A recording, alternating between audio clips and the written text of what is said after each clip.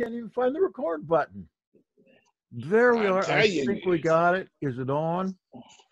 Well, anyway, I've got a picture of a pangolin up here, several of them.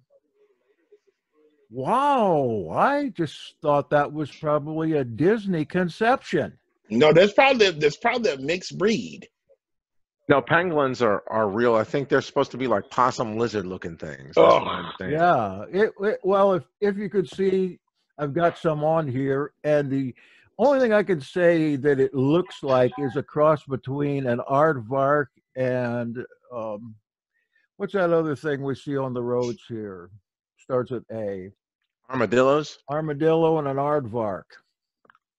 Do you right. find those in Tennessee? You know what? I wouldn't be surprised. Maybe that's why you always had 7 tornadoes touching down over here to clean this place To up. clean it Well, up. Oh, well, actually, I'm not sure what armadillos are native to. I thought that, yeah, we do have Mexico. armadillos up here. Yeah, they've come up there. In fact, last time we were at Hohenwald, I saw armadillos up there, and it just blew my mind because, just recently they had migrated up here to Florida, and we're seeing more and more of them here. And people can eat that too, and they do. Ugh. Well, people starting to try to bring alligators up here, but that's not working out at all. Oh, I imagine not. Hey, quick question, Jackson, not to change the subject, Sure. but, well, here goes. Have you read Hypostasis and the Archons, or the Reality of the Rulers? What was your take on that? Well, it's been a long time. It was very hard to understand unless you've got the whole Gnostic idea down. I think that's Sethian Gnosticism, if I'm not mistaken, which we really don't have a good handle on that. But what do you think about it? I have not. I've just read an abstract about it. I just actually downloaded it onto my reader app to listen to the next time I drive. Which, by the way, just another side note, I know you like to get text into PDF format, like books into PDF format. That app will do it for you. If you can find any digital copy, even if it's like JPEGs or whatever, it will turn it into written text. If you get the full-blown version of Adobe Acrobat, it will do it too. It does that too. Sometimes it doesn't work out so good with the formatting, but yes, indeed, that's what I've been doing. I have a collection of thousands of PDFs, especially on Qumran and the Dead Sea Scrolls. And today, when I was looking at one, I thought, I'm not even interested in this anymore. Right. What am I going to do with all this stuff? Yeah, anyway. So I have not read, but I just, I'm following, there's a guy on Twitter who has a YouTube account, and his name is, let me see here. His name is, you would love it. He's an interesting follow. Robert Sepehr, at Robert Sepehr. Safer? Yeah, I don't know how you say it. That's a Hebrew name. He has some videos on YouTube that are just interesting about king genealogies and the myths that come out of Atlantis, and it's all, I mean, he just puts down facts. There's no speculation there. Speculation on his part. He just says, this is what we have recorded, this is what they believe, this is why they did this. I mean, it's just really interesting stuff. Well, if you get a chance, put together an email or something and send it to me, and in the meantime, I want to reread Hypostasis. And maybe we could talk about that, because it's, I just remember I read it several times, and it was one of the ones I thought, well, I can redo this, but nobody in the world's going to understand this anyway. Right. Except maybe you might be able to. No, I hope I can't. If I understand it too much, then and that's not deep good. into the New Age movement, so probably get into. Nice. What is this? What are we on a political debate stage here? You throwing mud at me? You slinging mud? Yeah, well, this is part of our humor by insulting people here. That's what we do now. Yes, that's the American way of humor is complete insult. Rich, if you're going to stick around, jump in anytime. This is going to be a pretty much open forum. We've got two guests today. One, of course, is Mark Heston, the Detox Whisperer. And the other is Jesse Snyder, my nephew, who's a scientist and also grew up in China. So we'll get a little talk from him when he comes on. Right now, he's got the baby. So he's got to wait till the wifey gets back to take that baby. He said about 10 minutes. And we're going to interview Bishop Daniel Regesh. You'll be part of this regarding the political ramifications. He did a sermon on the politics of COVID a couple weeks ago. It was fantastic sermon. Really, really good. Lots of YouTube hits. And while I'm on that subject, look, we're going on this forum toward the 1,000 subscribers on YouTube. We're getting within range of being able to get that, which means if we get the 1,000 subscribers, we can take off. We're something less than 300 needed now. So if you're on here and you haven't subscribed yet, I can give you a link that you can just go there and click the button. You don't even have to listen to anything. I'm going to put that link on right now. If we hit that 1,000 mark, no telling what we could do. That's kind of the entry level for monetizing and getting some of the true benefits out of YouTube that one can get. So here we go in the chat, and I'll just give you it as well in the recording here. So whoever listens to this can do it too. It's very easy. www.youtube1.org. That's all it takes. Go there, a button will pop up, click the button, and you're done. Then you can go put on your mask, whatever you want to do. Very nice to see you all here today. Again, we've got Jesse, Mark Heston, and Bishop Regesh. Rich Cook here, if he's going to stick around. Oh, here, he's still here. That's very good.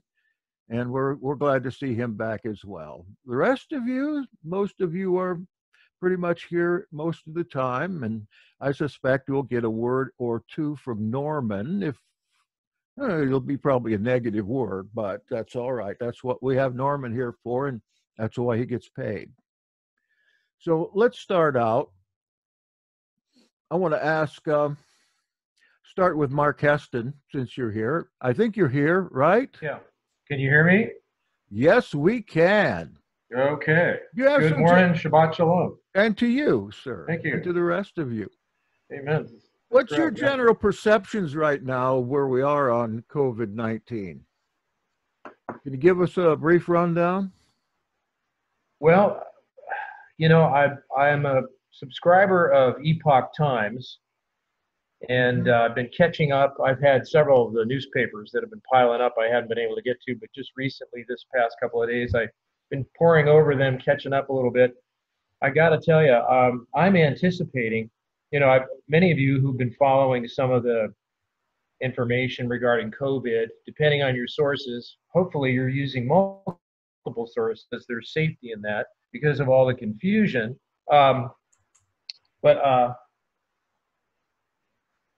You know, they say that this supposed second wave of the COVID-19 that could very well come around next winter is supposed to be much more contagious, potentially more lethal, because it'll be multiple generations beyond the initial.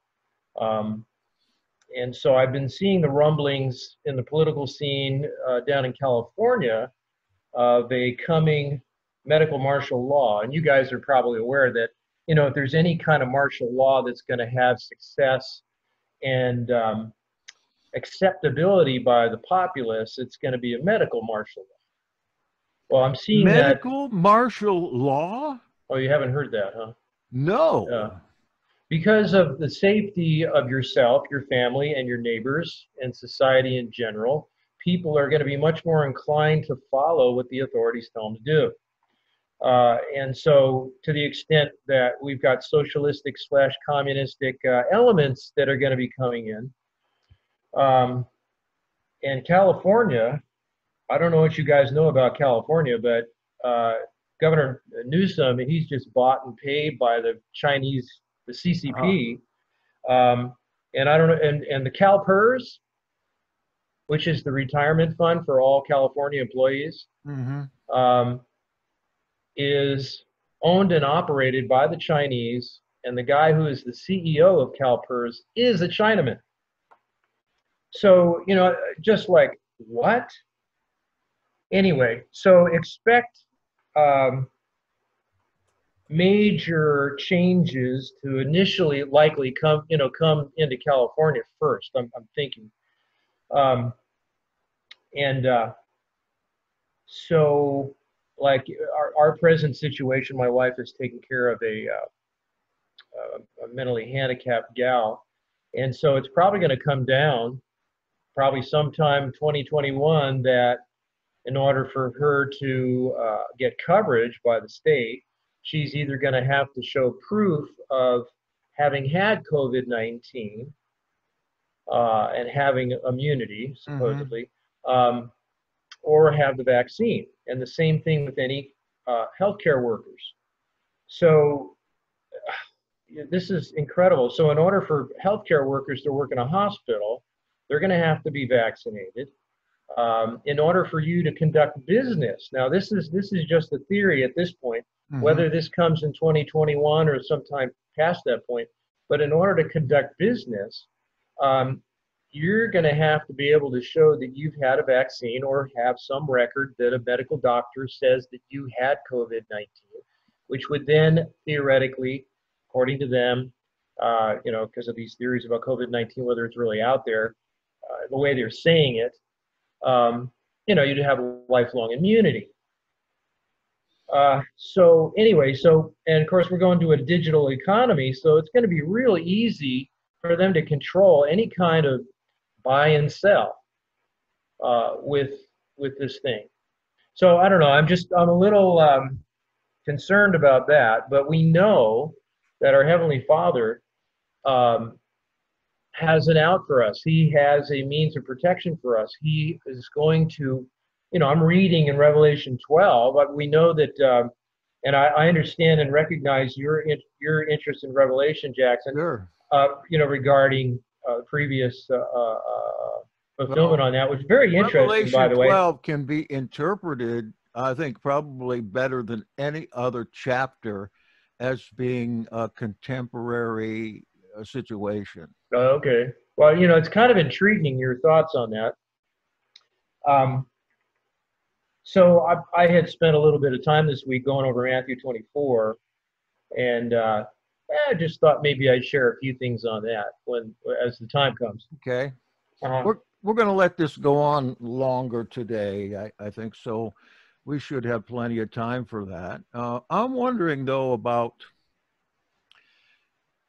it sounds almost like it would be an advantage to people, especially medical people, to get the virus and recover by 2021. I agree with that. And get this, and yeah. So there's certain political individuals, Washington D.C., even in various states, that has gone on local news and otherwise that say, hey, so and so has gotten COVID-19 and they recovered.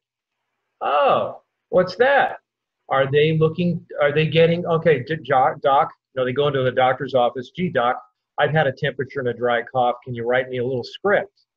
Yeah. That right? That's all they need, right? You got a temperature, you got a dry cough. Okay, COVID-19, there you go. Right? And so whether they give them hypochlorine? No, what is that stuff? Hypochlorite. Yeah, anyway, or whatever it might be.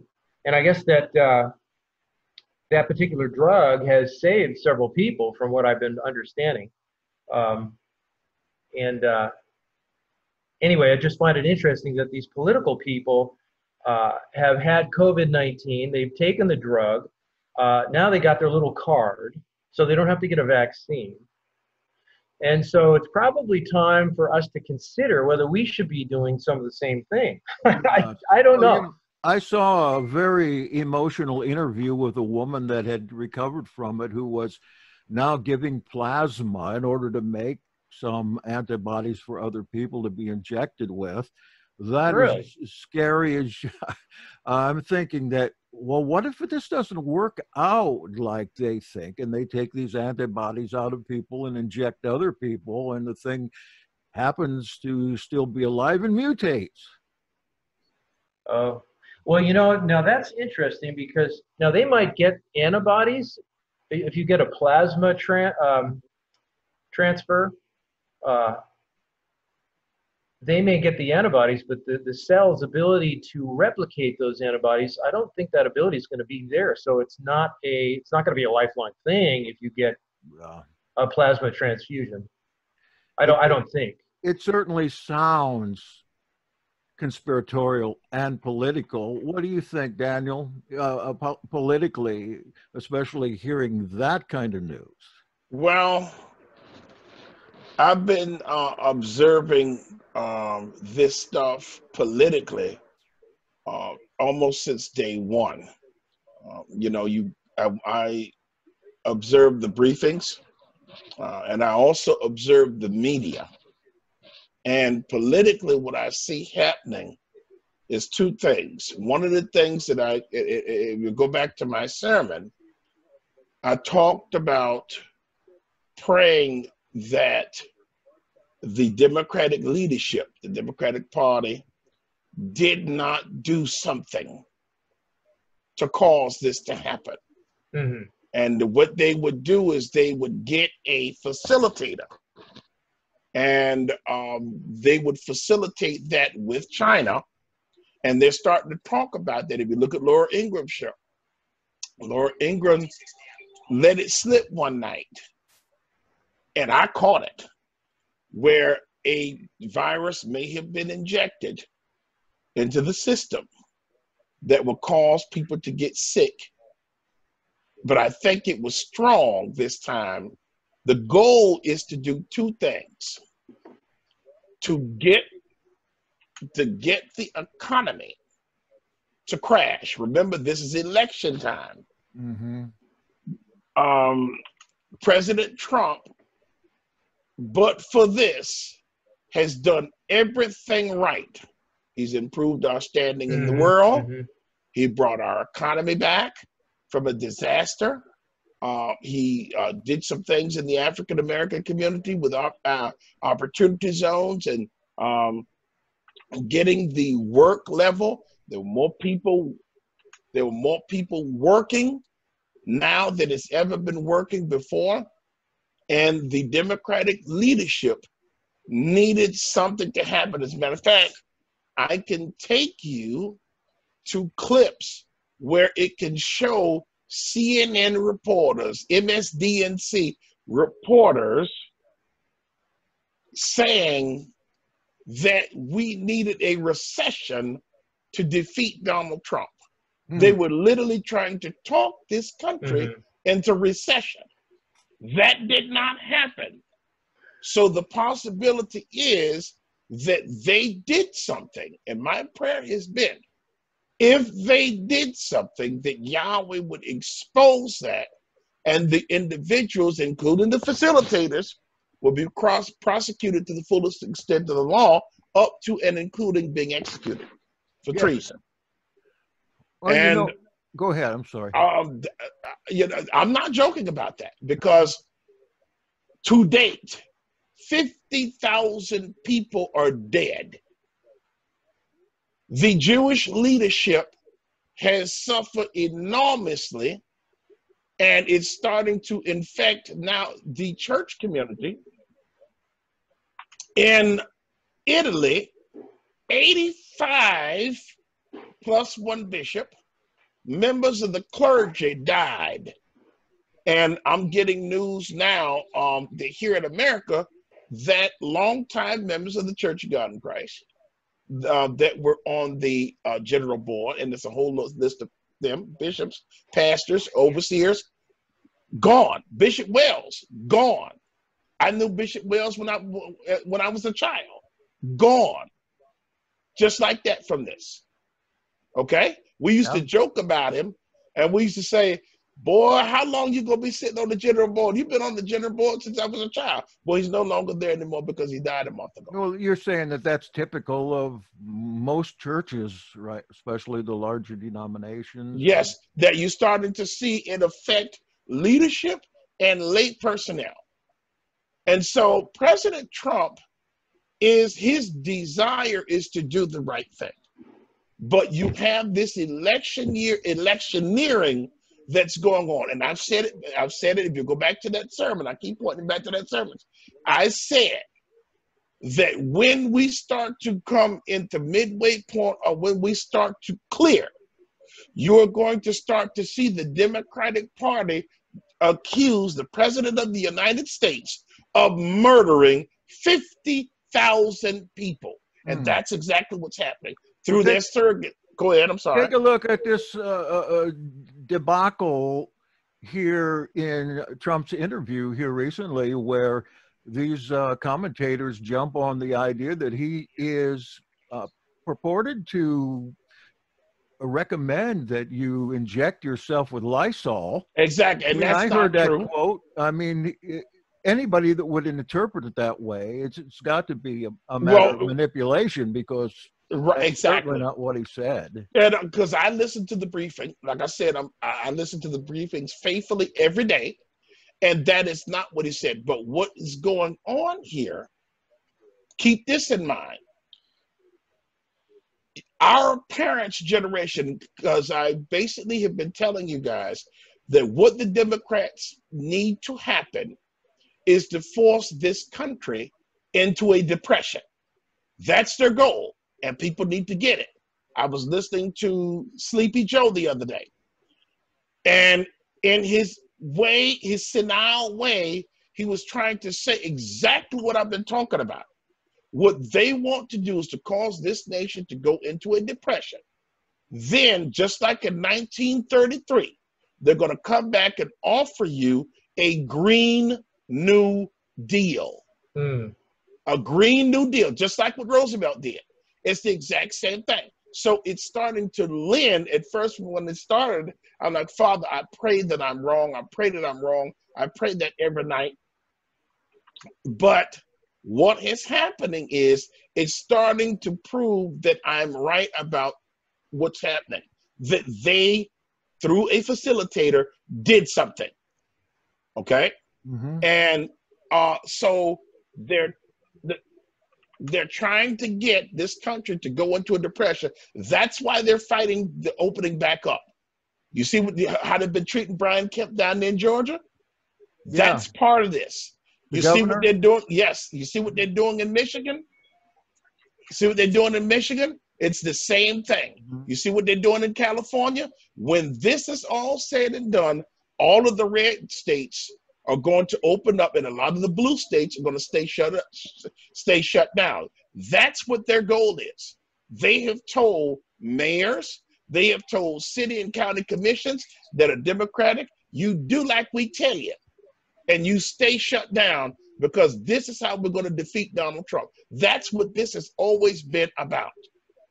And the thing that upsets me, and you're already starting to see the war drums in Tennessee and in Georgia, they've been having protests, and Indianapolis and other places, and this is going to change things dramatically. Because what we should be singing the praises of America now. You know why? Because people are not buying it. When this first started, see, we thought that our young people were dumb, they were naive, and they were ignorant. But these people are starting to get it. Okay? There is such pressure from the enemy. I mean, yes, there is. As a matter of fact, when we had the government shutdown, do you know the Democrat, because see, I follow Marsha Blackburn here in Tennessee. Do you know the Democratic operatives would get on these sites and they would scream at the people, shut the government down, shut the government down. So they shut the government down. The worst thing that we could have ever done is to shut our economy down. Now they want to keep it shut down till August. So when by the time November gets here, the country will not have had an opportunity to recover. This is all about the election, nothing else. Be. Look at our county here, St. Lucie County, Florida. We have quite a diversity of people here. We had one death from this, a 98-year-old woman.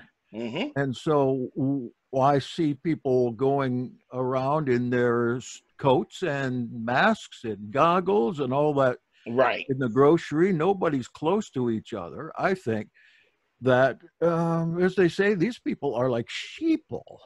Well, I think what they're using, and Dr. Heston talked about that, they're using the tactic of fear.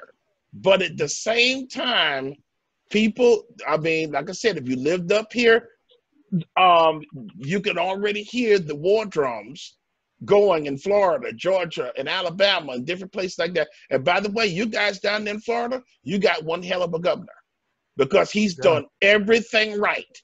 And Tennessee, they thought that Tennessee was going to be a slaughterhouse, but that Kappa Alpha has done everything right. As a matter of fact, the mayor of Chattanooga, who's a Democrat, they thought that they were going to keep Tennessee shut down. Well, they found out something really nasty this morning, because what they did is they went to the county mayor, and the governor said, "You open Chattanooga back up." And so they're going to be opening this up, and people are starting to get it. You're killing us. The thing is a stupid election, a dumb, stupid election worth the murder of 50 and 60,000 people? Absolutely not. It depends on what's at stake for whom. Well, see, the thing is, it's not worth all of that. And that's what we're going to find out. And I'm going to tell you something. This nation is going to put some people to death, because I truly believe now that they did something. I don't know who yet, but I have asked Yahweh to open my eyes, open the eyes of the people, and expose what was done. That goes back to something we talked about before, conspiracy. I'm not much to believe in conspiracies, but if it smells like a hog, maybe it is a hog. Absolutely. It seems like to me. And they're desperate. What do you think? Is it a conspiracy still? Is what Bishop Daniel recommends here is a very, very strong and diabolical conspiracy. Well, I think most of what Daniel is saying, I think most of that's pretty in line with what I'm seeing. I will say that, the Democrats and Republicans had pushed through that $2.2 trillion package faster than anything. That was record time. I mean, they're definitely in cahoots on. I don't know. When I saw that happen, I thought, what is that really about? Anyway, but to get back to the stats regarding the deaths of this COVID-19, I got to tell you that is a manipulated stat. Because if you look at the overall deaths of all people during the similar time frame, we're talking over this whole winter time into this early spring, the total deaths of all diseases are the same, which basically means that this hyped up number of COVID-19, we got people with heart disease, diabetes, cancer that are getting labeled with COVID-19, either as a primary diagnosis or a secondary diagnosis. That's what's going on. They're trying to increase the stat numbers so that they can work toward this mandatory vaccine. Well, we go back to what I was saying with the 98-year-old woman who really knows what she died of. Now, what do you think what do you think the actual number is, Mark? If it's not 50,000, what do you think it is? I don't think it's far off from 50,000. I would say it's closer to the typical number of deaths that we get with the annual flu. I'd say it's closer to that because of the fact that all the major death, the total death numbers are virtually the same. You're talking. So you think it's about 20 to 30,000, correct? We're talking about maybe 3,000 to 4,000. Flu deaths going down as COVID deaths increase. So well, basically, okay. So Flu deaths are being this whole thing about COVID, and they're saying the squashing the curve and all that kind of stuff. My suspicion is, based upon the true data, is that they're manipulating that to tell us, oh, okay, well, it doesn't look quite so bad. And they're doing this because this was kind of a practice run. And they're anticipating next year. This is like Daniel says, this is an election year.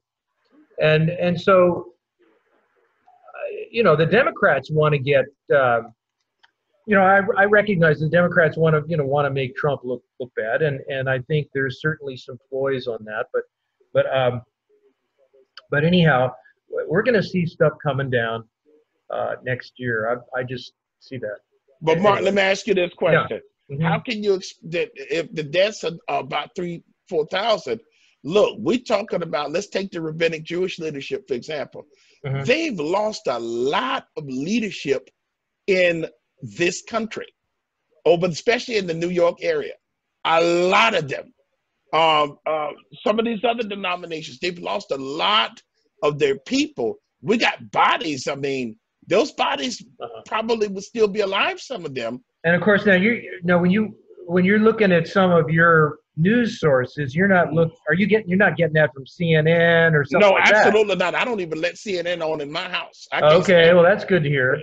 No, what I do is I listen to the denominations information. Like, for example, the Jewish leadership, I listen to Jewish radio, Jewish TV, okay, that's in that area. Those people are there. They know who those people are. They're having to fight with the NYPD when it comes to burials, okay? I also know some of the Jewish leadership, so I talk to them, and I know this is happening. They're burying a lot of Jewish people. They're burying a lot of African Americans. Okay, they're burying a lot of Hispanics. Hey, Mark, Dr. Heston. Question, because you said that the flu numbers for in an average year would be 3,000 to 4,000, but I thought that I heard somewhere that it might have been like 50 or 60,000 a year. During epidemics, it might be close to that. The last time something like that happened was 1918, right? The Spanish flu. They say anywhere from 30 to 50 million was worldwide. Was it the total number of deaths in World War I of soldiers was 16 million, just to kind of give you an idea. In fact, I was going to share a couple of things about the flu epidemic histories over the course of centuries. Maybe I could share that with you guys now. Let me pull up my little. Please. There's a study I read about the Black Death and how it spread across Europe. There's a Victor, Norwegian professor who has charted out very well. You can tell very precisely when it arrives in what country and where it came from. It's pretty the interesting Black Death. stuff. The Black Death you're talking about? Well, they say that originated in China too. What started in Cathay, an area they called that, which was a trade city, and it was and there was and kind of involved the first use of biological warfare, where dead bodies were slung across a wall on a catapult, and then these people, they got on a ship. I think it was the Genoans. They got on a ship and took it back to Europe, and well, of course, kind of the rest is history.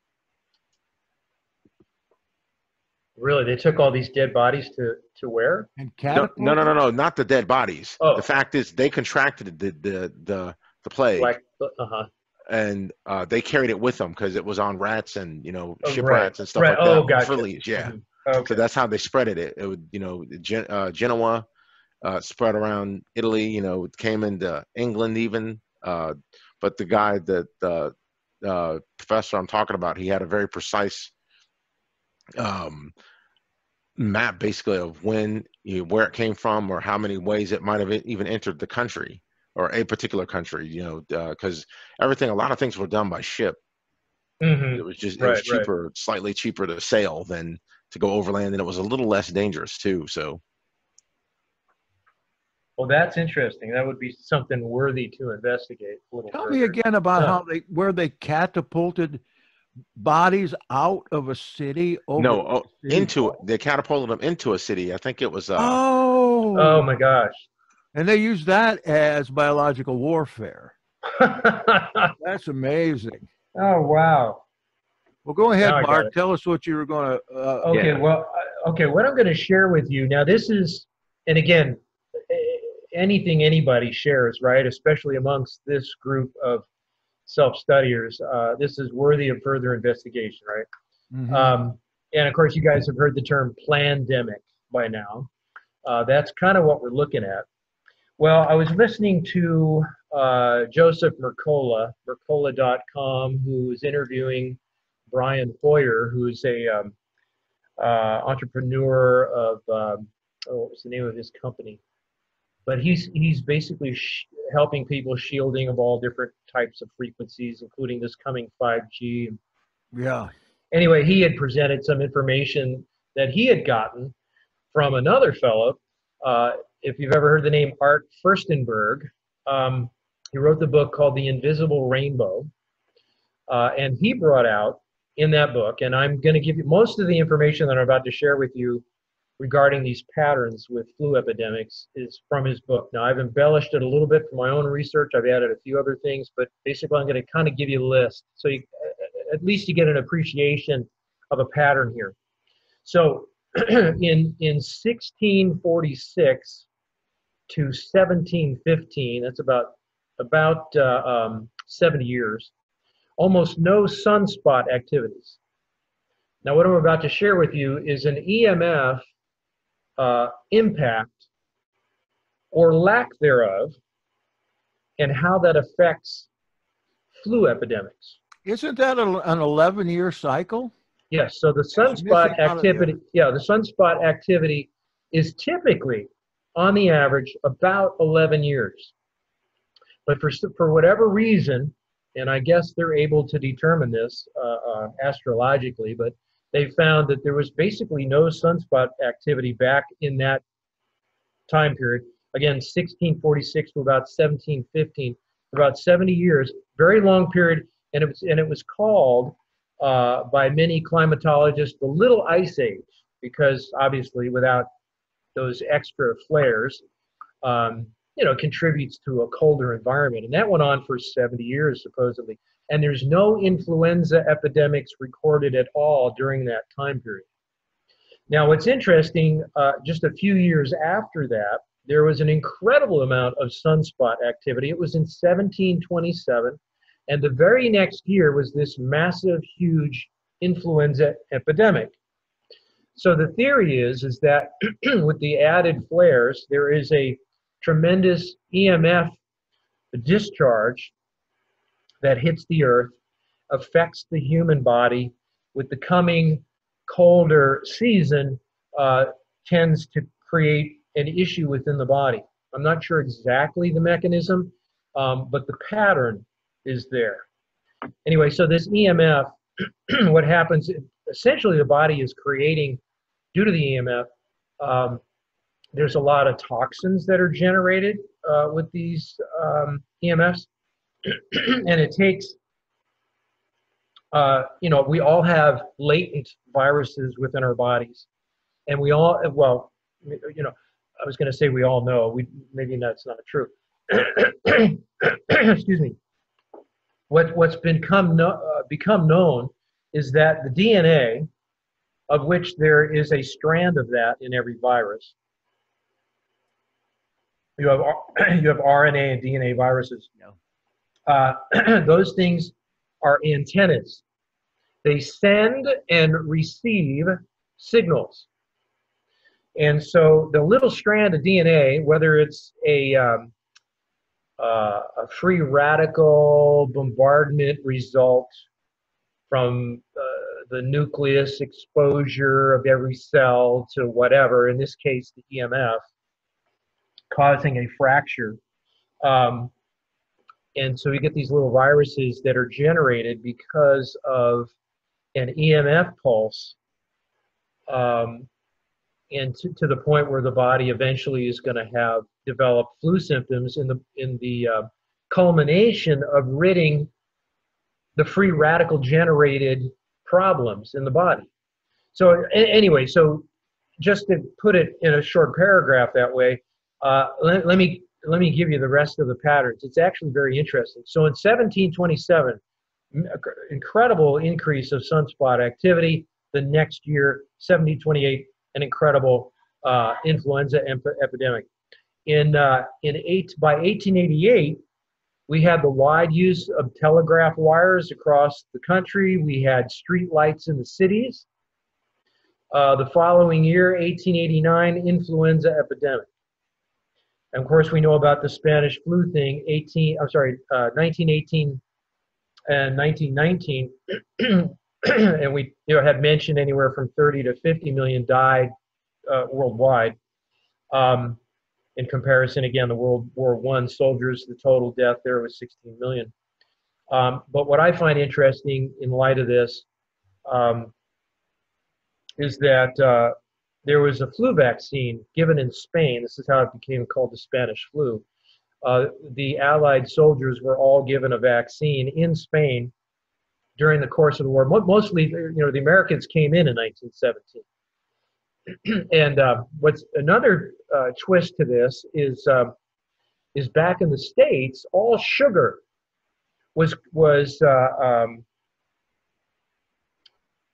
withheld from the general public to be shipped to the soldiers for their energy,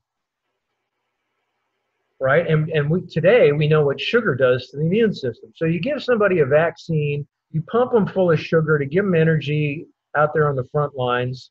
What's going to happen? You consider the stress of being on the front lines too, right?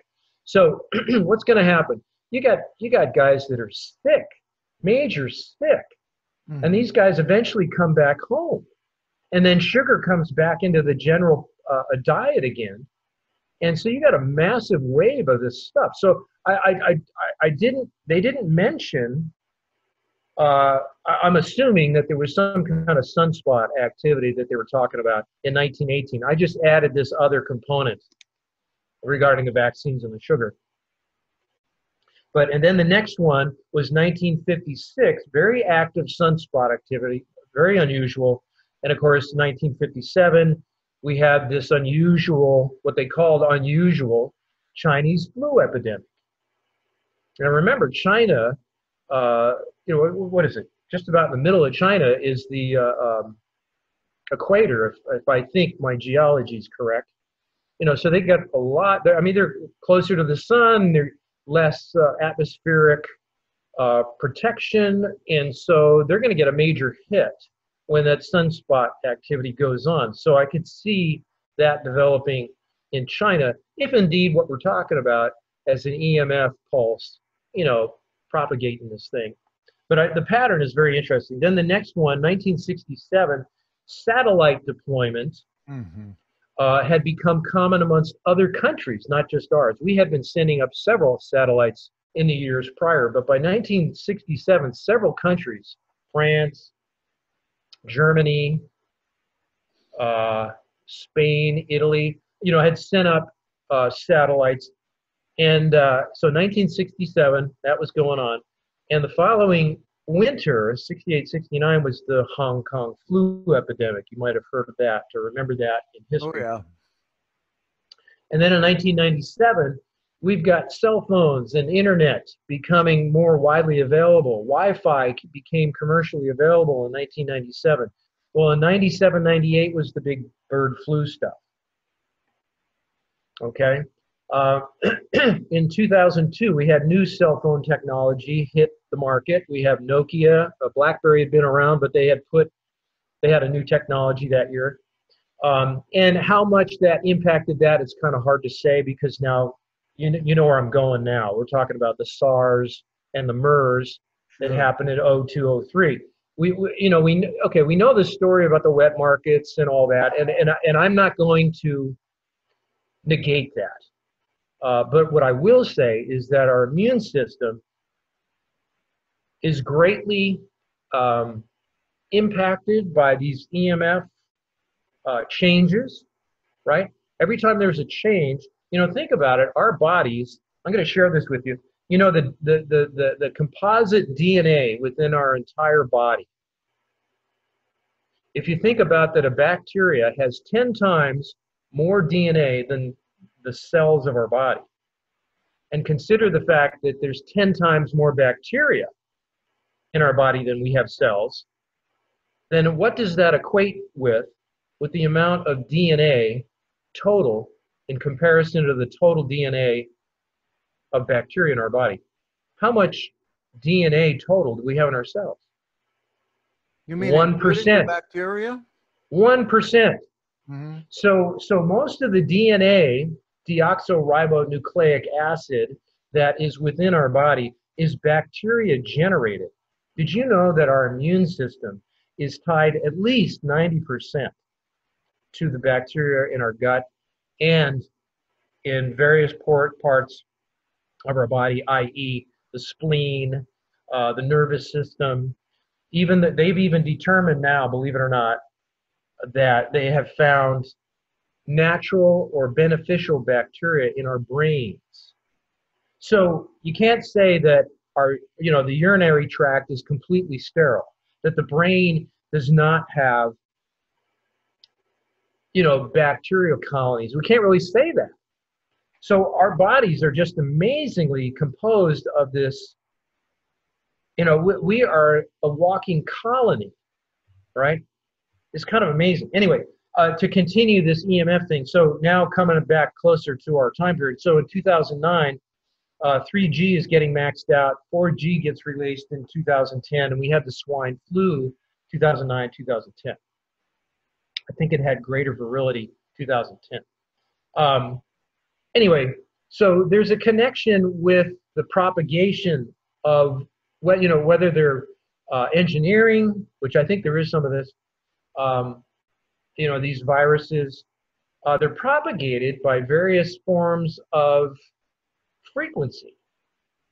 And I would venture to say, with all this biological warfare going on, they know what frequencies turn on replication factors for viruses. They know all this stuff.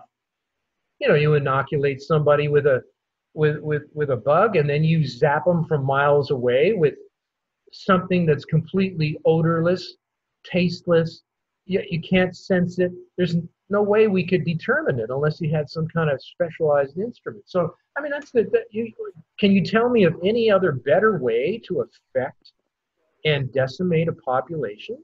Well, here's the question that I would have. Yeah, why would they, why are we that important that they would waste their time and waste their energy just outright killing people? Well, we know it doesn't make sense. Yeah, okay. We know Scripture talks about this stuff happening in the end times, right? And that's a fair question. Do the deep staters, if you want to call them that, are they looking for, sheeple in their, we know that the university system for decades, for generations now, have been basically brainwashing. We've got 2 generations now of brainwashed students. And what does that equate to? Look at all the people, the millennials. You know why that happened? That happened because men who are of faith, men who are renowned, they walked out and they left the system to the liberals. Yeah. Same thing with the public schools. Well, yeah, it's because it was illegal for them to complain. It was illegal to use the pulpit as a political gambit, or whatever you want to call it, and so, so they were sheepalized. Even the pastors were sheepalized with the 501c3 and all this.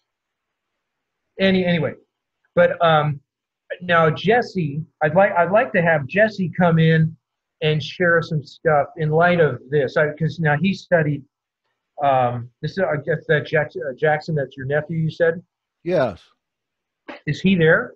He's not here yet. He's held up right now. So, but when he gets here, we'll hold to that. I wanted to bring something in here because you did it, You moved into an area of great conspiracy that has been denied by the public and scientists and everybody else, and that is the relationship between disease and microwave, Mhm.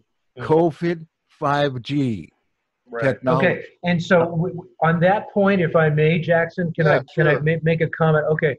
So of course, you guys know about the 5G, the fact that that was turned on in November in Wuhan in China, right? And so was that the trigger that turned on the virus from the experimental vaccines that they were playing with over there in Wuhan? Was it With the what you trigger? just said, then a greater possibility that it is than that it isn't. I hold it out as a viable theory Mhm. at this point. You know, because now there's some doctors who are talking about this. Dr. Dietrich Klinghardt, MD. Yeah, You know who he is. Okay, some of sure. you guys do. We learned it from you. Oh, did I? Okay. So, and Mercola is on board with the same thing. Most of you guys probably know Mercola. Anyway, there's cutting edge MDs who are more alternative minded, who are coming around to some of this. Even Mike Adams, the health ranger, is finally recognized and has admitted that there is a connection with this 5G and the COVID thing, which I was happy to hear.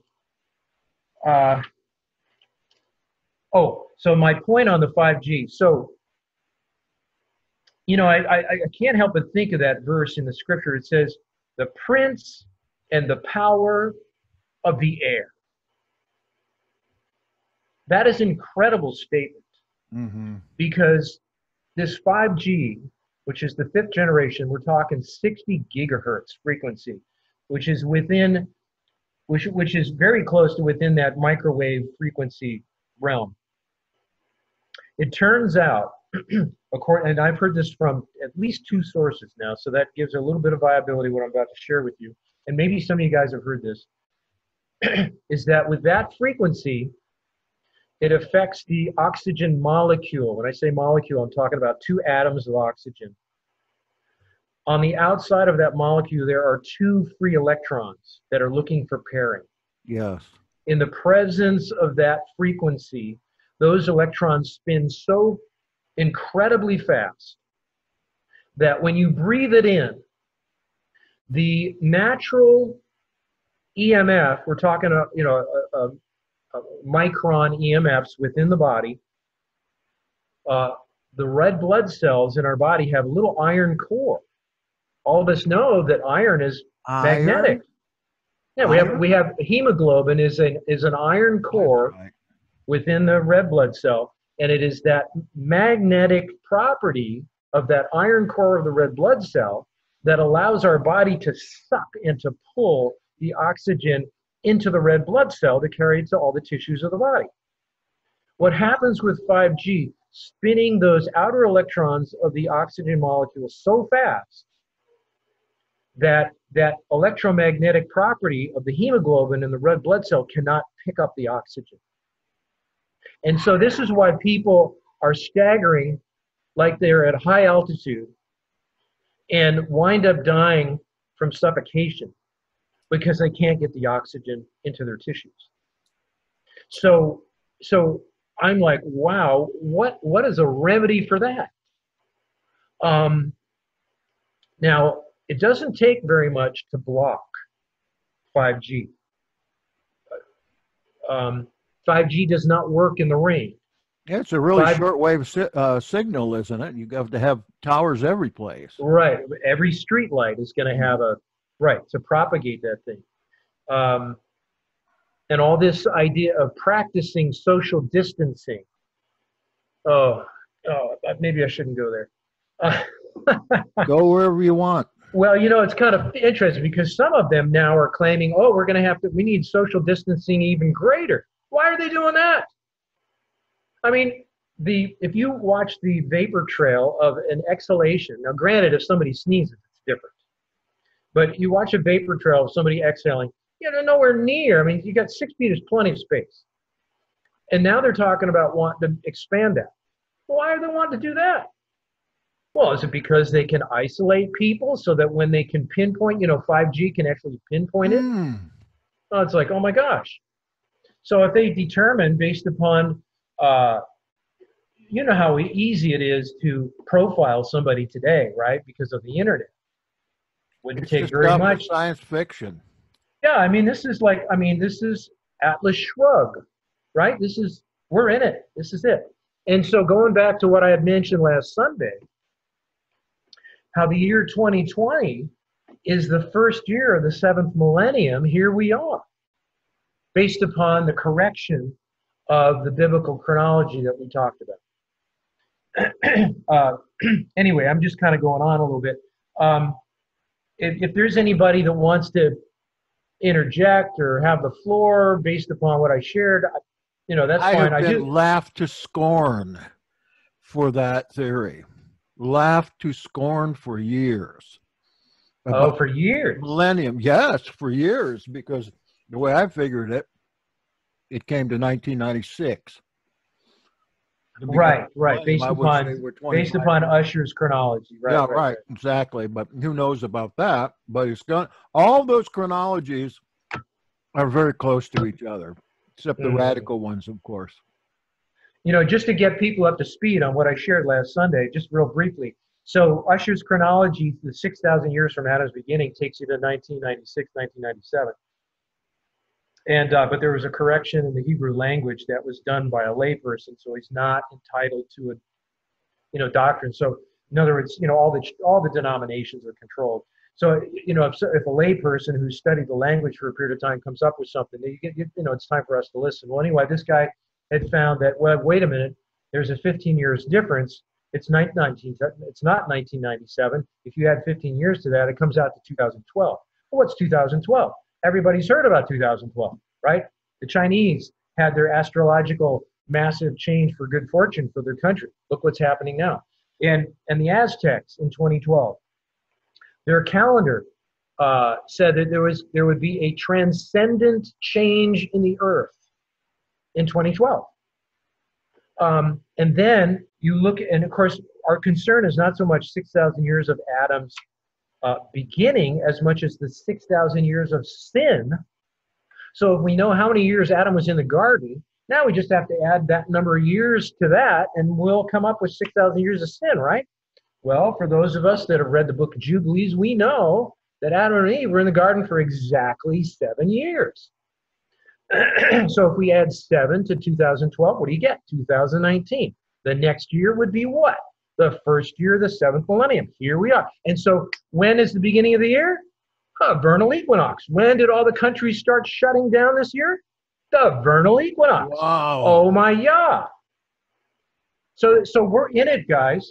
We're into the last days. So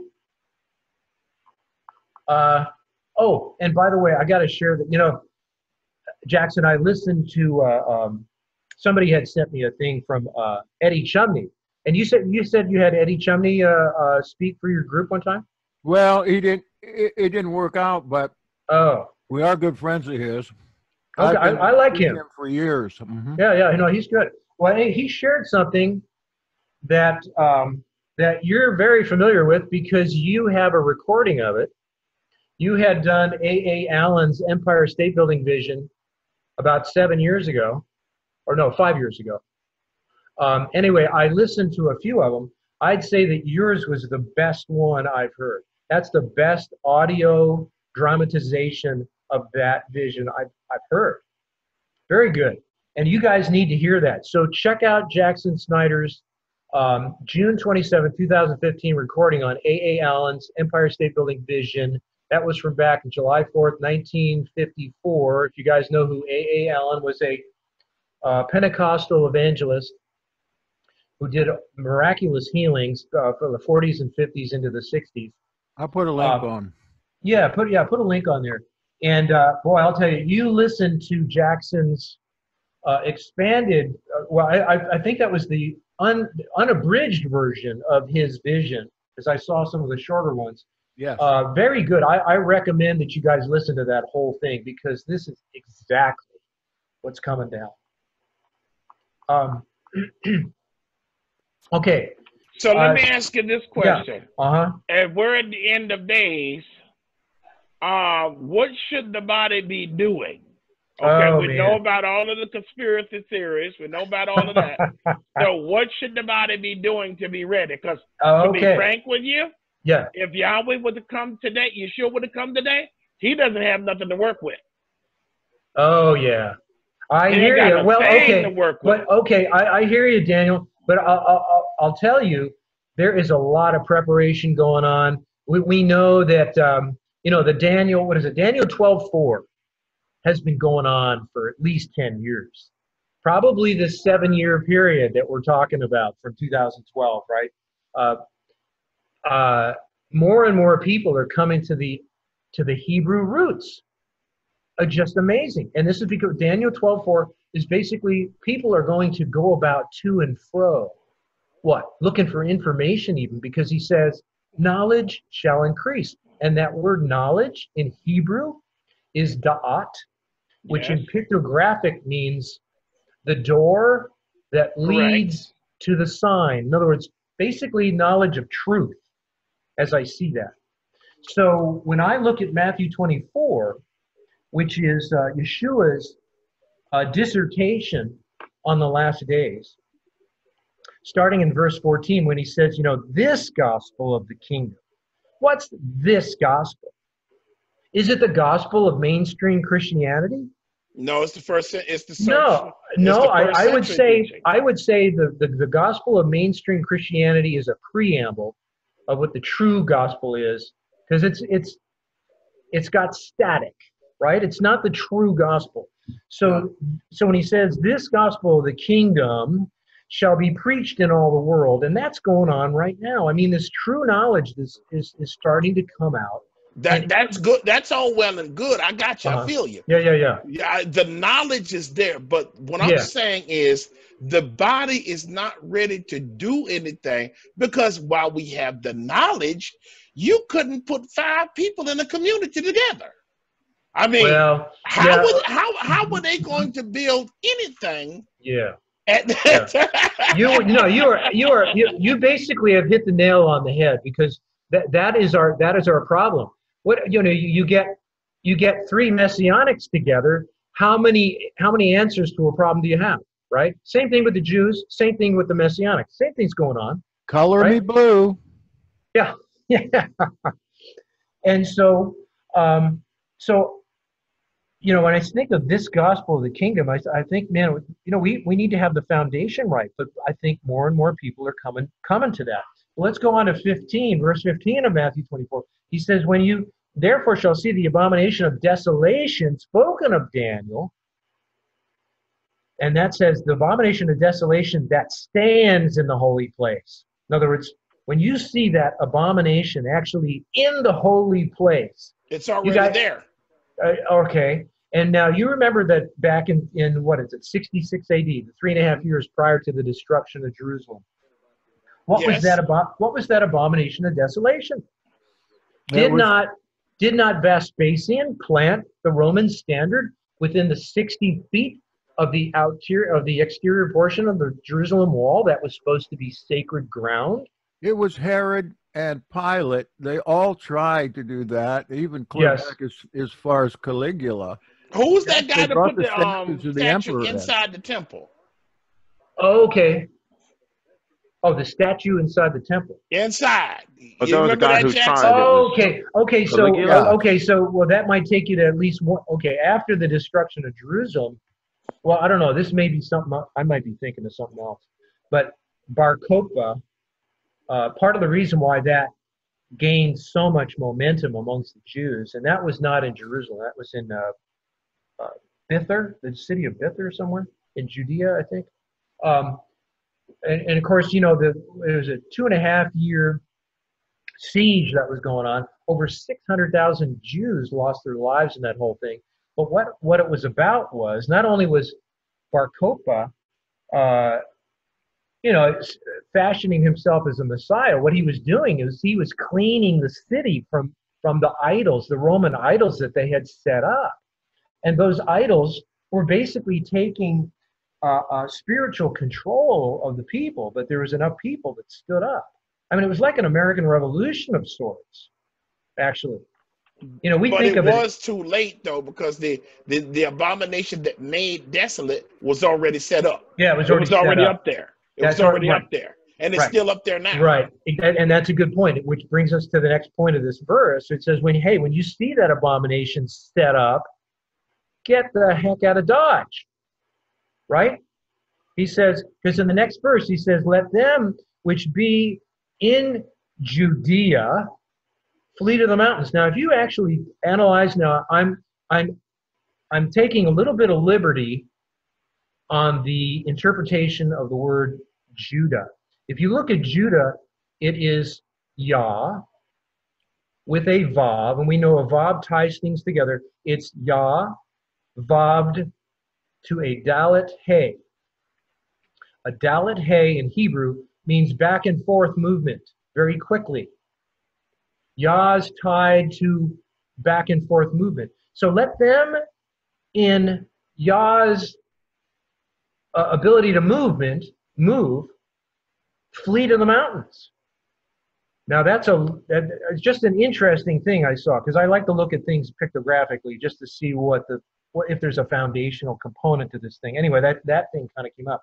But the point being is that when you see that abomination of desolation, whatever it is, and if it's standing in a holy place, get out of Dodge. So, but he also says, leave immediately. You can take your bug out box, but don't be packing yourself and take all your stuff. Now and woe to those who are pregnant. It's like, wow. I mean, this is serious stuff. Now, the next verse, this is verse 20. Now, you guys might appreciate this. It says, but pray ye that your flight be not in winter. Now, that's a hint that major stuff could very well come down in the wintertime. Or, what does he say? So pray that your flight doesn't come in the winter, neither in the, now I'm going to add something here. That word Sabbath, right? Neither, it's translated neither in the Sabbath day. But that's not what it actually means in the Greek. Is there Shabbaton in there? Well, I didn't actually analyze the actual form of the Sabbath, but that would be a good thing to do. I should see that if that's Sabbaton. But I believe it's sabbatical year. Okay? Because all it says is Sabbath. You guys know that in the Old Testament, when they talk about Sabbaths, it's within the context whether we're talking about a Sabbath day or a Sabbath year. They never actually say day or year, but it's within the context of the series of verses or the passage that tells you whether they're talking about a day or a year. Okay? So I believe that this, pray that your flight be not in the winter, neither in a sabbatical year, because in a sabbatical year, what are you supposed to have been done? You're supposed to have put all your prepared food for the next 3 years in storage. Okay? Because if you read it in context, it's talking about days, plural. Okay. For then shall be great tribulation, such as was not since the beginning of the world to this time, no, nor ever shall be. And except those days be shortened, there should no flesh be saved, but for the elect's sake, those days, plural, will be shortened, right? And then of course, let me see. Can I add something real quick? Yeah, absolutely. The first time Jerusalem was surrounded was by Castius, not Titus. And that was in just before the winter of 66 AD, at the beginning of this whole cycle. Okay, Castius. So up until October, Castius had surrounded Jerusalem, and then he went away, and that prophecy was concerned especially with a 66 AD event, because again, on the prophetic scale, that was in the height of the Neronic persecution too. Oh, that's interesting. Because now, did Vespasian come in? Vespasian, he came in near Tabernacle's time of 66. Vespasian never came in. Oh, he didn't. No, he was confirmed as Remember, he emperor. ended up becoming emperor, Right. so he never went in. Titus went in. No. But okay, so that, the history that I've understood That is was in that April. Vespasian came in near just before Tabernacles of 66 and surrounded That was that. Castius. But that you're saying that's in the winter of 66. It was up until October 23rd.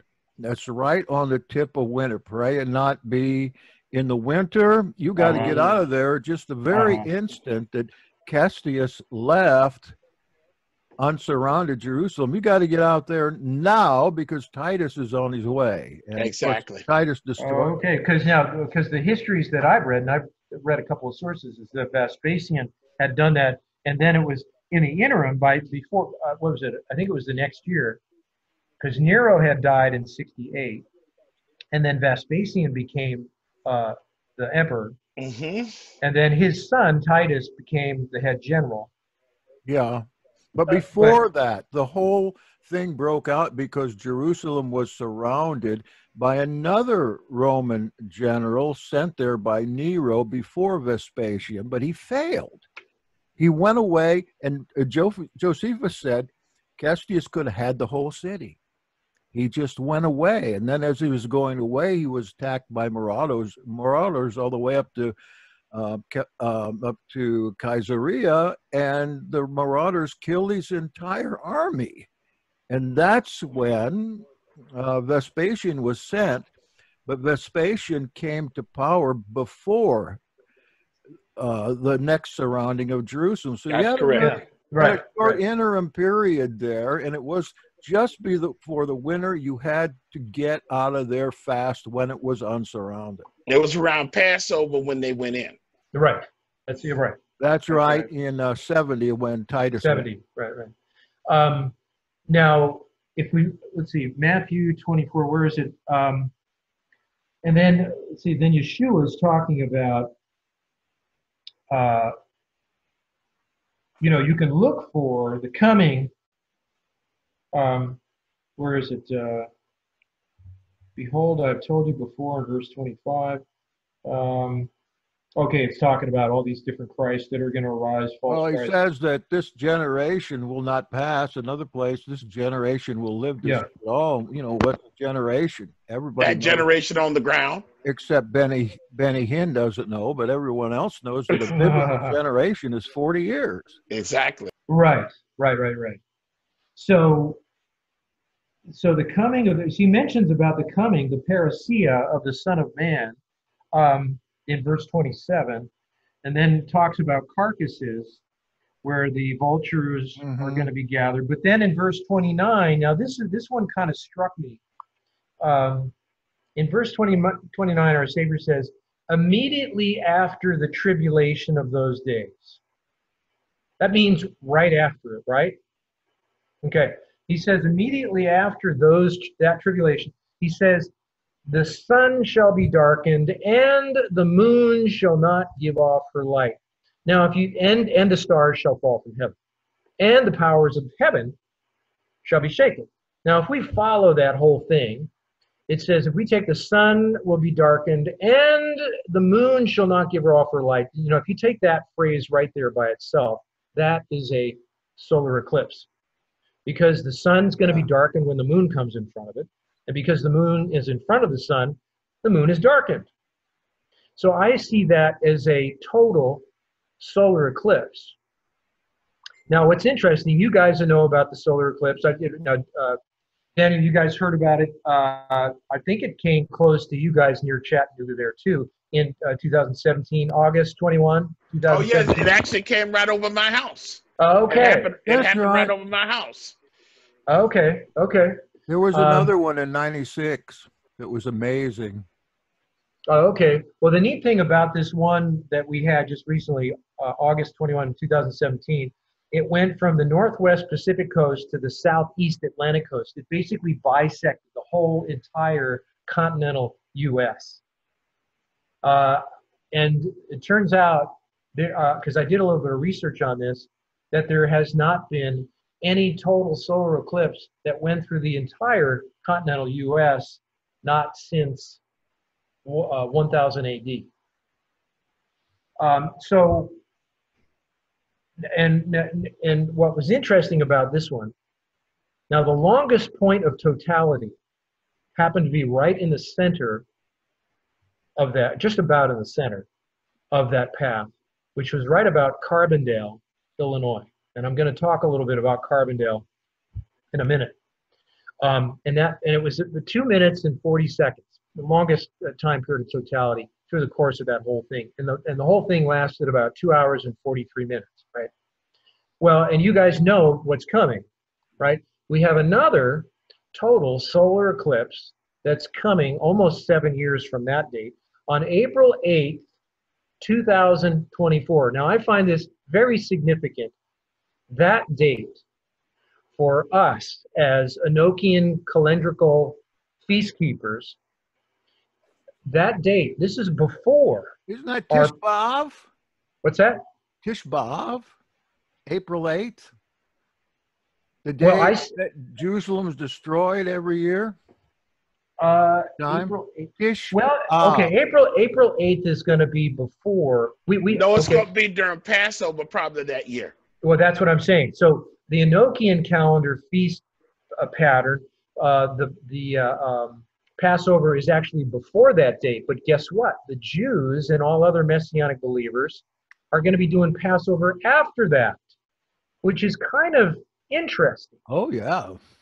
So about 12 days prior to this date is what I've calculated Passover that we're going to keep prior to this solar eclipse. And about 15 days after that is when the Messianics are going to be doing their lunar There's something Passover. you got to remember about this is that these kind of dates wouldn't be according to the solar calendar because that is not the calendar of sin. These things would certainly happen in accordance with the Jewish calendar because that was the calendar was changed, and that was one of the reasons that Israel went astray. Right. That's right. That's right. Just my opinion on that. No, absolutely. And so here we are. Let me just give you a little bit of nickel knowledge now. So, and you guys, some of you guys know about some of this coming total solar eclipse that's coming, 2004. And this one is bisecting the path of the previous one at about the same location of Carbondale, which was the middle path of the first one. And this one's going basically from Mexico, coming up from Mexico through Texas, Arkansas, and a little bit of eastern Missouri and into that area of southern Illinois, Carbondale. And it's going to arc, I think, and it goes, and then it's going to arc, and it curves over to the northern Maine, state of Maine, Nova Scotia, and Newfoundland of Canada. And so its path is nearly half the speed. In other words, it's going to take twice as long, lasting almost 4 hours. And its coverage is going to be wider. So the moon is actually going to be in perigee. It's going to overshadow the sun even more than it did in 2017. And it's going to cross through Carbondale. So we have both paths where it intersects right at the Carbondale and Cairo, Illinois. Now, it's very interesting that the most southern tip of Illinois, the town there, the city, which is almost a ghost town today because of economic problems. The name of that most southern town in Illinois is called Cairo. And the whole region from Carbondale to Cairo is called Little Egypt. It's called Little Egypt for several reasons. One of them, and I'm just going to give you a couple of instances, was there was a springtime exodus of residents from northern Illinois because of an unusually harsh winter in 1830 to 1831.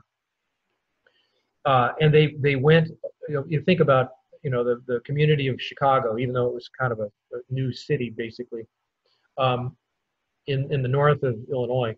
And most of the residents made a trek south to southern Illinois to buy food. And so a lot of the people were joking about, the Exodus, because uh, I don't know if there's aridness about that area. I don't know. But what's interesting, the other point about how that area got the name Little Exodus is because the confluence of the rivers that meet at that point, especially in Cairo, Illinois, is you have the Missouri River meets the Mississippi to the west, right there, which we know those are huge rivers, and to the east is where the Ohio River meets a more southern tributary called the Wabash. An incredible amount of water flows through that area. More river water flows to that area than any part of the country. And so they say that this is kind of like the tributaries of the Nile Delta. So anyway, so I think this is part of the reason why that area from Carbondale to Cairo, i.e., that's how it got its name, right? Called Little Egypt. And so the fact that these two pathways of solar eclipse crosses at that point, I'm like, what is that supposed to mean? Is this thing, and because it's crossing the entire United States with both passes, is Yahweh saying, because we know these are omens, right? Anytime you see stellar sign like that, that the moon darkened, sun doesn't give its light, stars fall. I mean, these are omens. Little Egypt? Are we saying that the United States is Egypt? Wow. I don't know. I just posed that for your, and both in that whole area is in 100% zone. 100%. Before I went to a kind of a preterist knowledge of this, I believed strongly that, so we spoke before, Revelation 12 was about the greater British Commonwealth, particularly the United States, because that is to say the wilderness. Oh, okay. Everybody was sent, because you look in this country and all you see are Hebraic names of towns and cities and biblical stuff, and all these people that had gone in the dispersion of Israel all over Europe all come over here. So I think that fits in exactly with what you're saying. You've got a little Egypt here. Mm-hmm. That doesn't surprise me any. Yep. Yeah. And of course, the word Egypt in Hebrew is Mitzrayim. Mm-hmm. You know what Mitzrayim means? It means, it's the plural, right? It ends in I-M. Mitzrayim, it's the plural form for painful trouble. It's like, oh my gosh, little painful trouble? Is it little time of trouble in the United States? Or you could say lesser, because that little also means a lesser trouble. And sure, maybe we need to go back to the prophetic viewpoint of all this. But I think anyway, because I believe there's secondary applications of prophecies and stuff like that. But let's see. Is Jesse in with us now or no? I don't think so. No. Okay. Next week. Go ahead. I put a piece of orange in my mouth. I don't know whether you are able to continue this next week, but he got stuck with the baby. Can't leave the baby. His wife's disappeared. Can you come back next week? Yeah, sure. Okay. Mm-hmm. Mm-hmm. Yeah, I really wanted to hear his assessment of China, since he grew up there, and of course what he thinks about that as a Chinese speaker and Chinese native. I would like to hear that. Yeah. Mm-hmm. But continue on. We got a little more time. Well, okay. I just have a few more things I could share. Sure. Let me see. Now this is from Eddie Chumney here. This thing that he taught. Let's see, his talk. This was what, April 10th, April 9th or 10th. He talked somewhere, and he brought this little thing out. And again, this is another application for elements in the book of Revelation. He's looking at Revelation 6, and in verse 2, when they open the first seal, we see that first horse is a white horse. In verse 2 it says, "And I saw, and behold, a white horse." Now, Well, let me read that whole verse. And behold, I saw a white horse, and he that sat on him had a bow, and a crown was given to him. And he went forth conquering and to conquer. Now, what Eddie brought out, which was interesting, he says the white horse is the symbol of the CFR, Council on Foreign Relations. And he that sat on him had a bow. A bow is a device used to send a projectile. And he says a crown, i.e. corona, is also a crown, right? The word corona is a crown. And a crown was given to him, and he went forth conquering and to conquer. Now, if you look at that term, conquering and to conquer, that I did an analysis of the Greek, and I'm not totally satisfied with this, but I kind of got the impression that it looks like we're going from one nation to the next. Conquering and to conquer. Is that word Nika? I didn't check. I don't recall that. Mean beat, like beating someone with a stick, or beating someone in a game. Overcoming. Okay. Sometimes it's translated that. And of course, there's a name of a god there. God of war and battle is Nika. Oh. Same thing you have on your tennis shoes. Right. Okay, right. So he that sat on him had a projectile. He was given a crown, went forth to conquer. Now, so what Eddie was saying, could this be this corona projectile that is going around conquering from nation to nation? I thought it was an interesting spin on that verse, but absolutely. Especially when you consider them catapulting dead bodies over the wall. Oh boy, wow. Oh man, hadn't thought about that part. Yeah, that's right. And so I I went through excuse me, those four horses, and I couldn't help but recognize, and I'm certainly open to people's input on this, but I couldn't help but recognize, boy, it looked like there was a feast pattern with these four horses. Because we know the first four horses are the first four seals of seven seals. And it looked like to me, now recognizing that, when did the corona thing come into play? Was it not just before Passover? Right?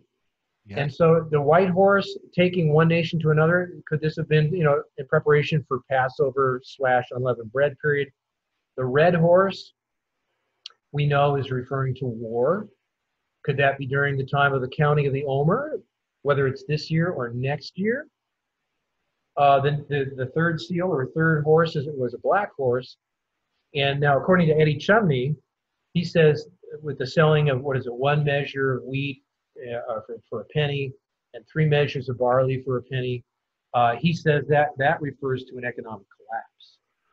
It is the disproportionate exchange of Well, go to your local grocery and see there's not much there anymore. Oh, So I think the black horse, he says, is relating to economic collapse. But what I find interesting, it says in that verse, it says, do not harm the oil, i.e. symbolically the spirit, and the wine, i.e. symbolically doctrine. But also it says, do not harm it because it hasn't been ripe yet. So if you have wheat and barley, and the oil, i.e. olive, and the grapes are not ready yet, we're talking about the time of Pentecost. So is the black horse the time of Pentecost for Yahweh's people, and those that are not ready and not doing his bidding going to be part of that economic collapse? Anyway, just something to think about. And then you have the pale horse, which is the fourth seal, talking about death and hell. It's going to kill 25% of the earth by 4 means. It says the sword, hunger, death, which could be harmful animals. There's pestilence in there. And then the beasts of the earth can relate to pestilence. The beasts of the soil can relate to aren't these dangerous viruses and bacteria? Wouldn't they be considered beasts, therion, Yeah, wild. you know, you beasts. could. I think you could. I think you could put that. Yeah, especially if you're looking at the secondary form of the virus come Yeah. next year. That could very well be. And so the pale horse could be the ninth of Av issue, Yeah, the ninth of right? Av. The Yeah, ninth that's of. what I was talking about. Tish B'Av. Oh, okay. That's Uh-huh. the tish. That's right. Now I remember. Now that you say that, I made the It connection. just Yeah, came Tish to my B'Av. mind. So that could be the ninth of Ab time. Now the fifth seal is talking about the saints are crying out, "Hey, what about us?" Right? When are the dead supposed to be raised from the dead? Isn't that going to be around the Feast of Trumpets time? Sure. Maybe I'm wrong. So that's the fifth seal could be the Feast of Trumpets. The sixth seal, I think, are the days of awe leading up to the Day of Atonement, because it was, what is it? Right after that, the 12 tribes are sealed, right? You got 12,000 from each tribe, which I find very interesting. Dan is not part of that. Thank God. Mhm. Don't get me started on that.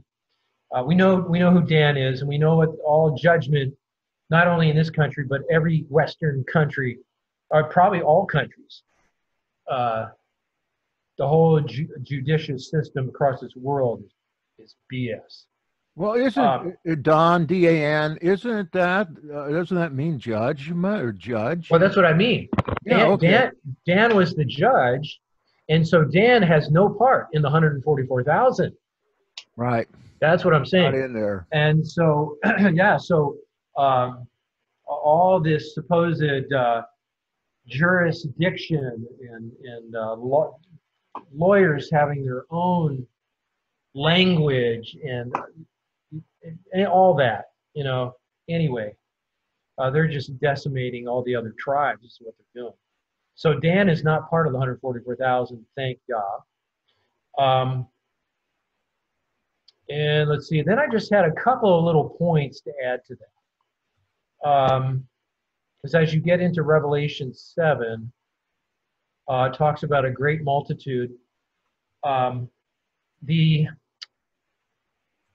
it says great multitude. It doesn't say saints. Now, are you guys aware of the word saint? I think I brought this out probably a couple of years ago with your group. The word saint in Greek, every time you see the word saint in the New Hagioi. Testament, what's that? Hagioi. Yeah, hagios, right? Hagios. Um, that word is anytime you see the word saint throughout the New Testament, it's always the same word in Greek. It's the hagios word. And it turns out that hagios, eos, refers to a person or a being.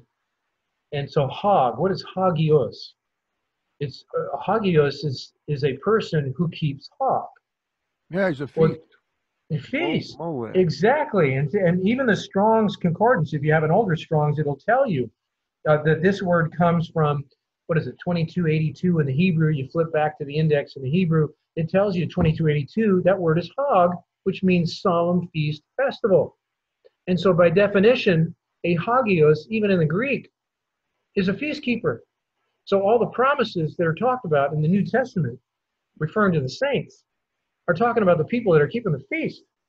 And we're not talking holidays. We're talking holy days. So when it says a great multitude, it doesn't say saints, but still, these are called an innumerable number of people from all nations and languages that are going to stand before the Father and his Son in spotless robes. These are those that have seen great tribulation as believers, even though they may not have had everything straight. They stood up for what they believed in to the point of death. Well, going back so to hagios, hagioi is plural. You translate that back to Hebrew. We're talking of the kadoshim. And Yeah. in the book of Enoch, the kadoshim are the ones that are in the end generally saved out of all that tribulation, but also it makes it very clear that they're feast keepers.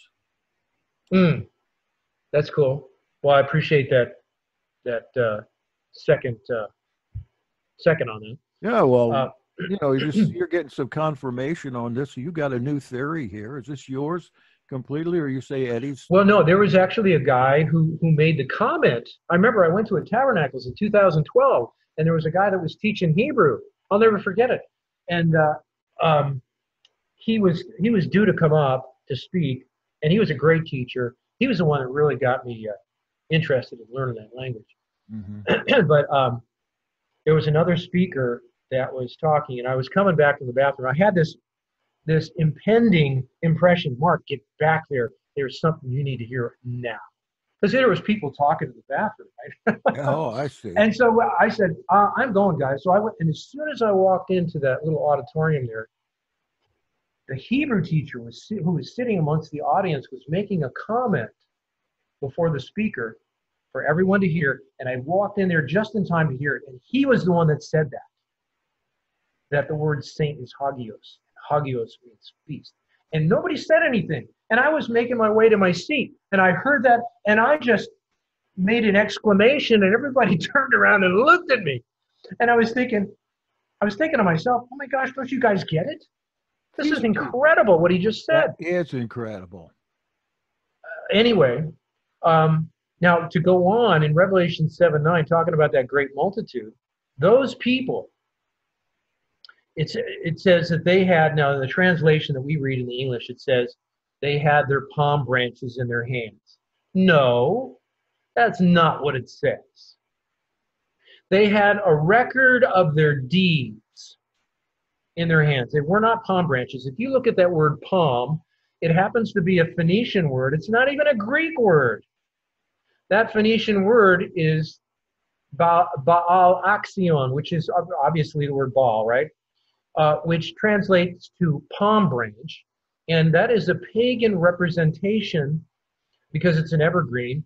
It's a pagan representation of the sun god to the Palestinians, to the pagans, to the Phoenicians. And so that was an inserted word there. It's a Phoenician word.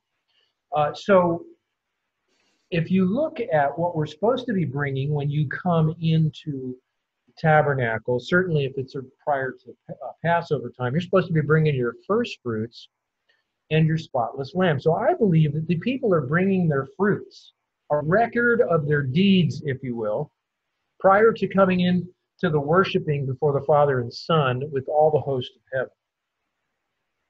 So anyway, that's, you can evaluate that on your own. I'm just giving you that little piece of knowledge to get a little better concept of what could possibly be going on there. And then I have just one other thing here. And I was just kind of fettering this out just yesterday. Let's see, this is Revelation 13 through 17. And maybe this is something we could expound upon next week, but I'll just kind of give you a little bit of thought that I have, because I'm not totally sure on what I'm about to share with you, but it's just a thought. In Revelation 13:13, it starts to say, it says, and he does great wonders, so that he makes fire, talking about this imposter, right? I think it's not the dragon. I forgot the context, but anyway, it's the working of the adversary. Makes fire come down from heaven on earth in the sight of men. Now, you guys know that the oil BP platform that exploded in the Gulf of Mexico, there's been men that saw what really happened. That massive, what looked like a massive lightning strike that hit that derrick. And by the way, for years prior to that accident, that derrick had the best record of all derricks on the entire seaboard of the entire United States. Had the best record. And all of a sudden, this is the one that explodes? Well, it turned out fishermen were out there that evening when that happened, because the guys go out there near the derricks to collect shrimp, I think it is, for the next day to use as bait, basically, or they're getting bait fish, one or the other. Anyway, they're out there getting bait fish in the night with their little lighted ships, and they see this happen. There's been many people that have accounted for what they saw, and it was this massive, what looked like a lightning bolt. And we all know a lightning bolt is a flash of light, split second. Well, as they said, what we saw was this massive, thick lightning bolt that came down out of the sky that stayed there for upwards to 10 to 15 seconds before that thing blew up. Now, you guys remember, now I didn't get the dates on this, and I'm going to try and do this in the next week, but there was also a lightning strike that struck the top of St. Peter's Dome in the Vatican. You guys remember that? Yeah. I think it was just before, maybe you guys can correct me if I'm wrong, I think it was just before Benedict stepped down. And that allowed for Pope number 112 to step in. Do you guys know what I'm talking about when I say Pope number 112? Anybody? What is it again? Pope number 112. You're talking about Peter? The last No. I'm talking about the Malachi, the Catholic the Catholic Malachi prophecy. Yeah, they says that the last one will be a Peter that brings peace, and we're up to that last one right now. Okay, yeah. So this is a prophecy that came out in the 12th century by a very young bishop who was supposed to come forward. He was asked to have visitation with the Pope. I guess he had stellar reputation. He was the youngest bishop. He was actually coronated as a bishop before the age of 30. He had to be at least 30 back then. Anyway, the guy was like an angel, right? And anyway, so the Pope asked for his presence. Well, on his way in his carriage ride to Rome, he had a vision. And I think his name was Malachi. Anyway, it was called the Malachi prophecy. He had a vision of 112 popes. And the last one will give the keys to the Messiah, which we believe is the anti-Messiah. Okay, so if you follow the popes from that prophecy onward, from the late 1100s, when that was given, I can't remember the exact date, but you can look it up, Malachi prophecy. Mm-hmm. Pope Francis I is number 112. Yeah. So he is the last pope in that prophecy. So he, theoretically, according to that prophecy, would be the ones that would be handing the key to, like you said, to either Peter or to what we believe could very well be the anti-Messiah. So anyway, I'm going to try and flesh that out a little bit. I'm sharing this with you guys. You can do a little bit of study on that. I'd like to get a little more input if you guys have any more insight into some of that.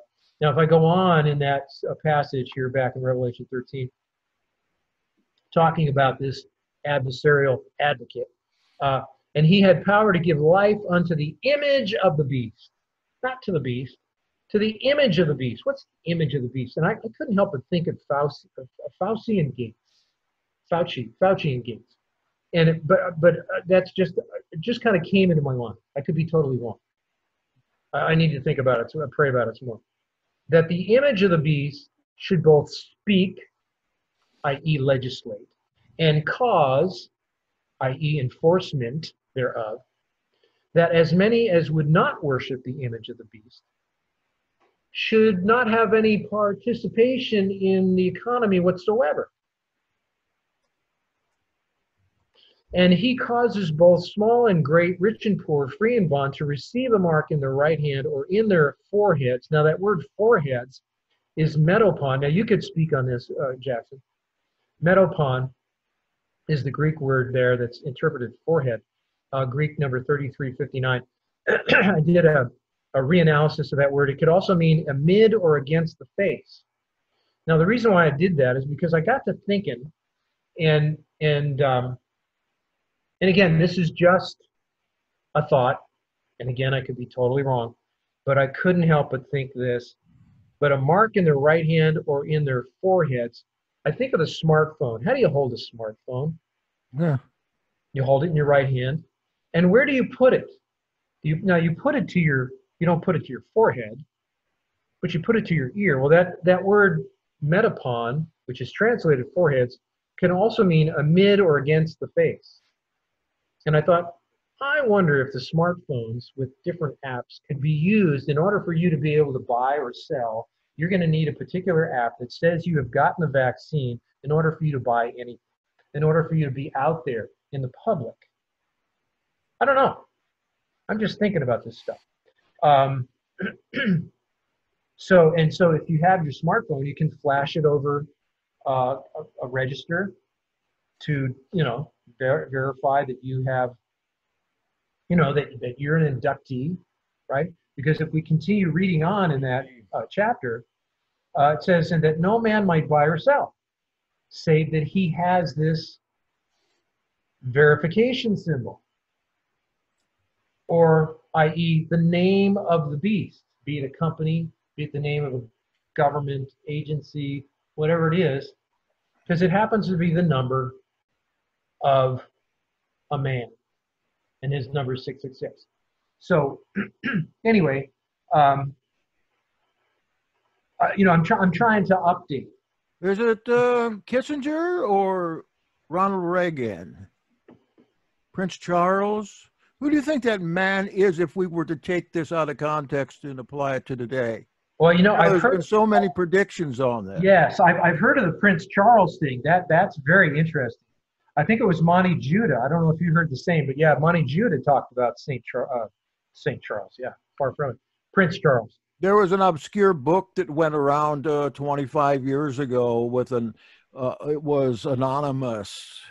It somehow got every place. So a little booklet that named Prince Charles when he ascends to the throne of England, if he ever does, that because of his opinions and views and because his name conforms in some way to that thing, that he is probably the future 666. Right. So about his coat of arms.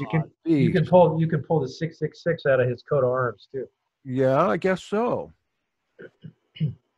Yeah. So there's so many things that are starting to come in place. From Pope Francis handing the keys to whoever, to St. Charles. Why am I saying that? To Charles taking the throne. St. James Bible. Yeah. I think maybe he might turn the keys over to maybe the Mufti. Yes. That's interesting. In light of those 3 flags that I shared last Sunday, maybe there's a connection with that. But by the way, I appreciate your input on the vision of Jerusalem just prior to its destruction. Those 3 parts of Jerusalem. Oh, I've gone over that, and you helped me to go back again and make sure that I was talking right and find those maps. Yeah, he's talking about Jerusalem, an earthquake, and then breaking into 3 parts, which it certainly did there, right before 70 AD. With that's cool. They split the town, they split the city into 3 different sections with a snake being the head of each faction. Really? Yeah, all those guys, they were horrible people. John de Giscala, Eleazar, and who's the other one? Simon, son of Levi. Oh, wow. Because, a snake is also representative of 6. So if you got 3 snakes, that's 666 right there. Oh, yes. But they were all prophetic types, too. We get the idea of these 3 frogs. That was always one identity that I have not been able to figure out. Nobody else has, but I think maybe you put that together. We'll see what comes out of that. Okay, so all right. We're going to get back together next Sunday, and Jesse and Mark will be here. And let's see. And Bishop Ragash and Governor had to go to a service here today. Oh, okay. So look at Norman. I knew he would pop in here. Yeah, I saw Norman there. Hey, Norman. Good for you, Norman. I'll show you my mask. Let me show it to you. Hold on a second. It's right down here. You've got a very unique one, and here's mine. Okay, you guys, thank you. Yahweh be with you on the Shabbat. Go take a nap. Okay. Blessings. Bye-bye. Bye-bye.